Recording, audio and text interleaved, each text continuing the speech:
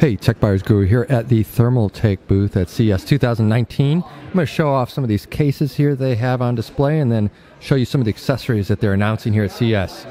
Very popular case for micro ATX lovers is the Level 20 VT. This is proving very popular with custom builders.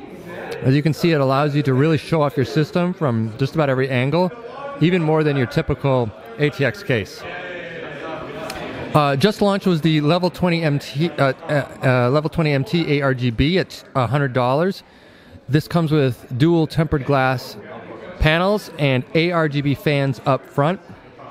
It has a faux aluminum finish to kind of match the higher end Level 20 systems that use a sandblasted aluminum.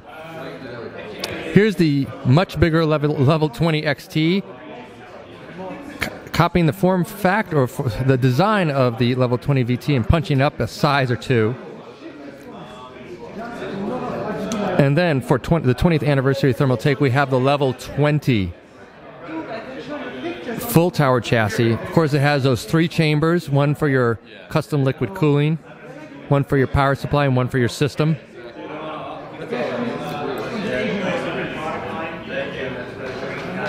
Here it is in blue, what they're calling Miami blue, kind of an Art Deco color. What Thermaltake is showing here is actually its ability to give you different paint colors and kind of paint styles. So this is kind of a glossy, almost like an enamel paint. It looks very, very cool. This is the new A700. This follows on the A500, which is over here, launched a few months ago. That's an aluminum chassis, and so is the A700, but it's punched out widthwise. So that's about as wide as your Level 20 systems, as you can see. So that's for people who want, you know, the big daddy system, but with kind of more subdued aesthetics of that solid aluminum front panel.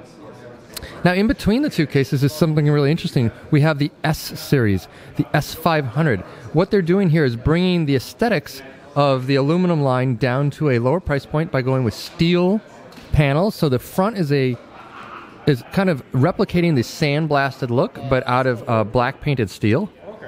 And this is going to come at $150 as opposed to the $200 price point of the aluminum model. The other thing that you do lose versus the aluminum is the hinged door. So there you can see that hinged door on the A500. The S500 will just use kind of a pull-out door. It pulls out the back like a standard case panel.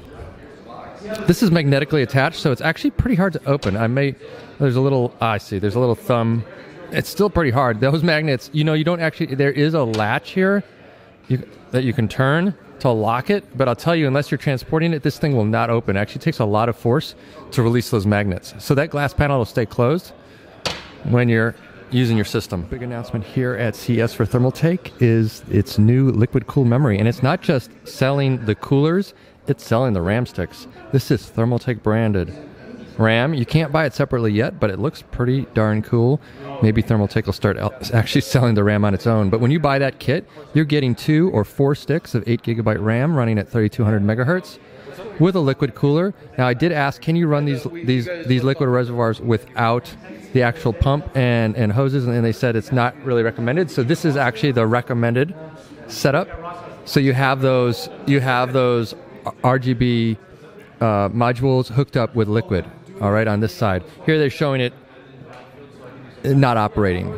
So this is probably not the recommended way, although that is an operating system. You're probably not going to want to leave it uncooled, or if you do, you're going to have to leave it open. You can't fill it with liquid if there's no movement of that liquid through a reservoir. Also on display is their new line of tough power RGB PSUs. You can see how this looks in a chassis like this very popular P90. So when you can actually see that power supply, it adds a lot to the aesthetics of the system. You can see the lighting not only through the fan grille, but also on the side panel. It's controllable 2 ways with their PF1 series. You control it via the motherboard. So there's actually a USB link to the motherboard. And with their higher-end iRGB series, you control it with their own sync box. And the advantage you get with using Thermaltake's proprietary design is that you can also monitor temperatures, modify fan curves, and also take a look at total wattage and energy use. So the iRGB is going to be available at the gold level at 750, 850, and 1,000 watts. And the PF1, which is their that uses the motherboard controls, is 850, 1050, or 1,200 watts at the platinum level, and 650, 750, or 850 at the gold level. These are very, very good looking PSUs. I really like that fan grill. Even when the lights are off, it's a pretty sweet looking fan and system. It all goes together well. I think those fan blades are kind of like a frosted gray. It looks really, really cool even when it's off. Also new on the show floor from Thermaltake is the brand new Water 3.0 360 ARGB Sink. This replaces the original Water 3.0, which is a top-selling SKU for Thermaltake. What you're getting here is the pump design from the upmarket Flow, which usually costs about $50 more, plus ARGB fans.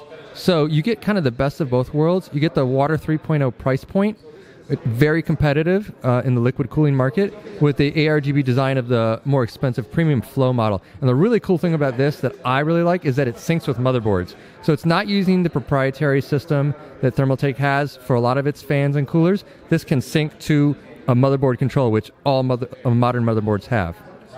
So we really like this, and we're trying to get one of these in for review.